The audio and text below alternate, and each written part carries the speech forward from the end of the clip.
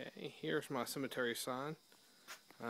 Started painting it today and dry locked it.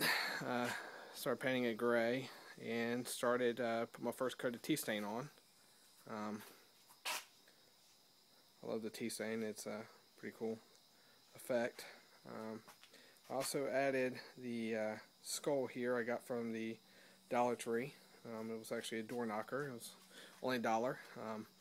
And I was actually a little worried that you're not going to see that skull at night. So what I did is I added a couple little LED spots right there. It's going to shine on it, give it a pretty cross shadow effect. Pretty cool effect on it.